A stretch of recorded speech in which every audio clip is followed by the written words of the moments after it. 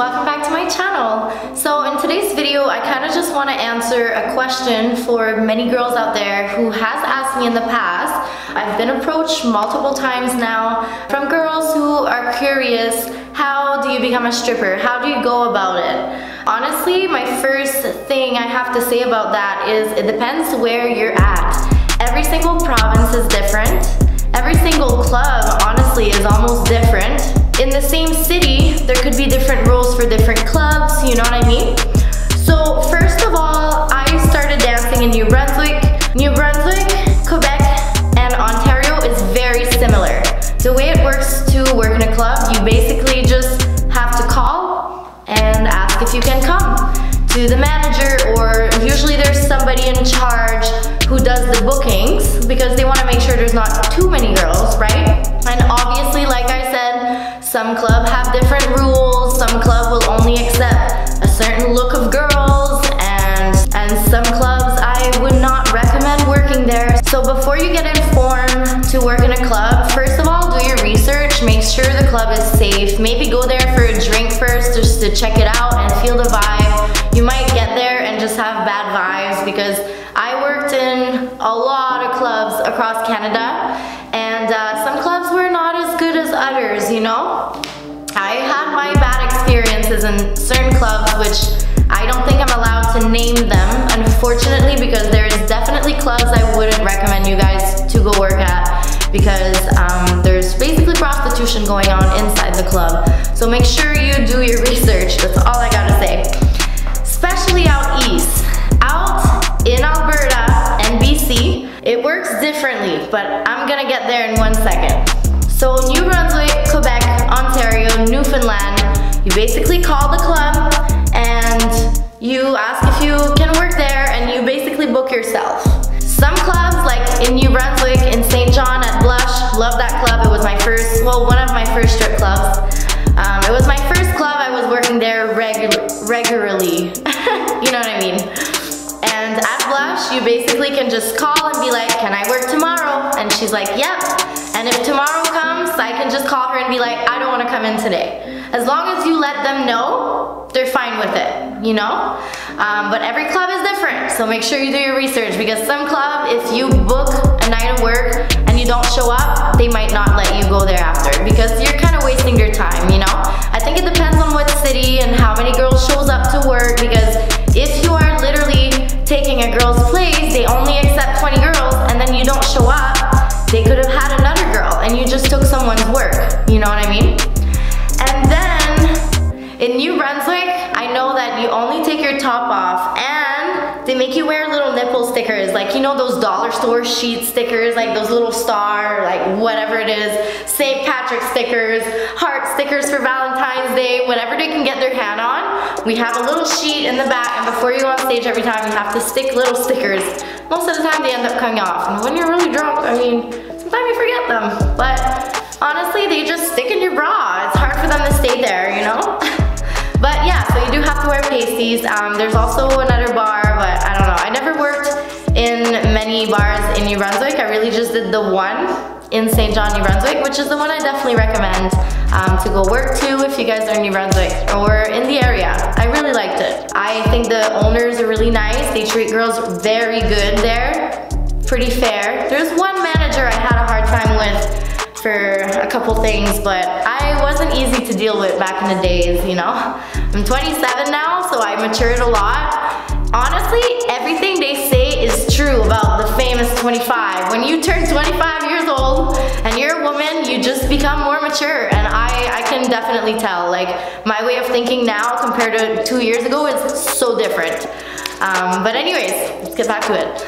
And in Quebec and Ontario, you get fully naked on stage, and some clubs have table dance, which means you do dances also at their table in front of the whole club. And most clubs, though, they have a private room in the back where you can go give lap dance. There's either curtains or no curtains, depending on the club.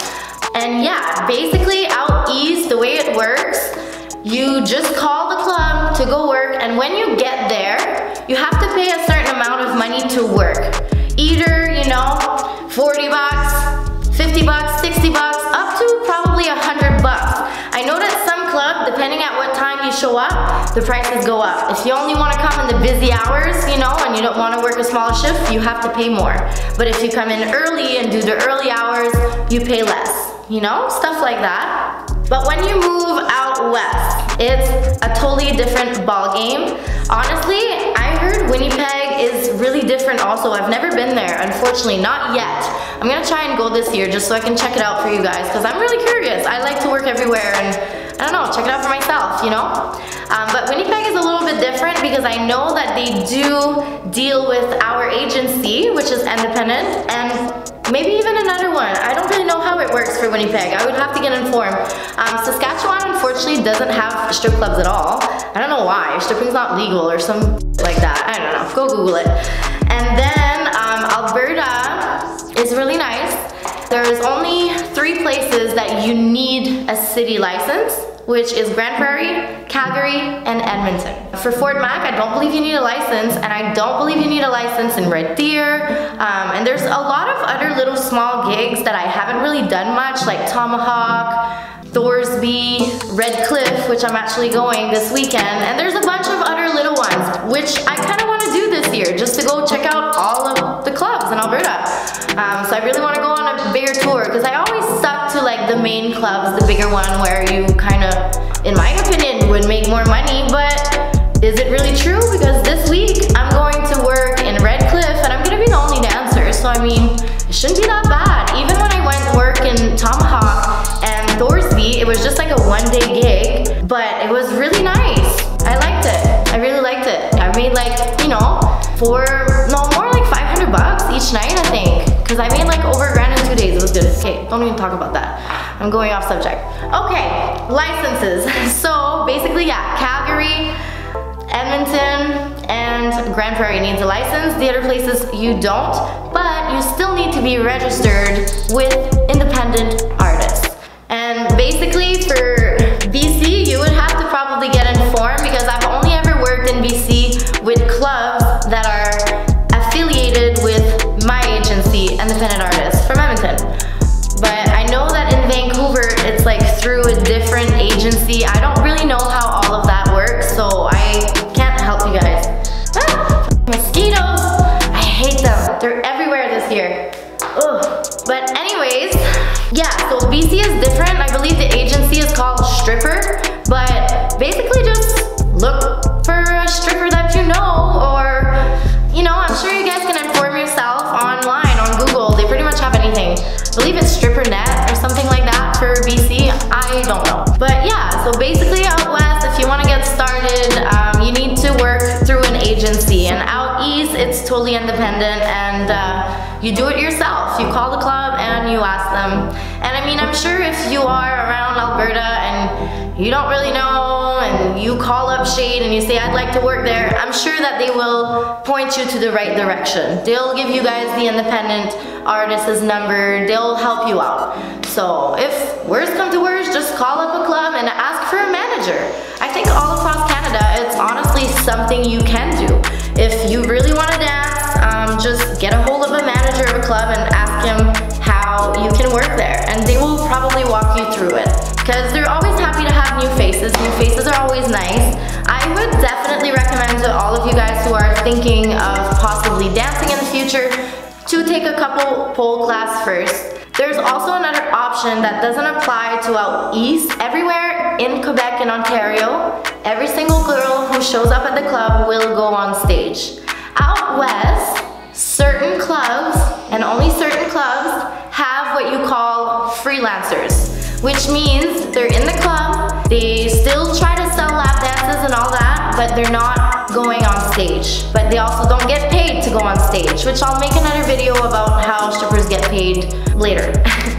But yeah, so basically freelancers just have to sell lap dances and flirt with people, so when you're not that good with the pole yet, or you just don't feel comfortable dancing in front of a big crowd yet, another option is to look for a club where you can freelance. That way you can get to be around and slowly take baby steps to go work on stage. While out east, baby or not, they throw you on stage, which is good. I think that's how you learn, is to go on stage, and then the more you go on stage, the better you get.